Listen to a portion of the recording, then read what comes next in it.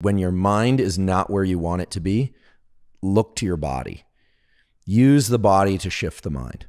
So if your mind is not where you want it to be, whether or not you're trying to sleep or work or focus or anything, I'm a big fan of this physiological sigh, which was discovered by physiologists in the 1930s. It's a double inhale through the nose and a long exhale that follows.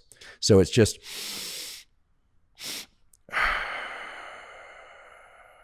right? So it's inhale, inhale, long exhale. This physiological sigh is known to reinflate these little sacs in the lungs, called the alveoli of the lungs. And then when you exhale, it offloads a lot of carbon dioxide, and that immediately reduces your levels of stress.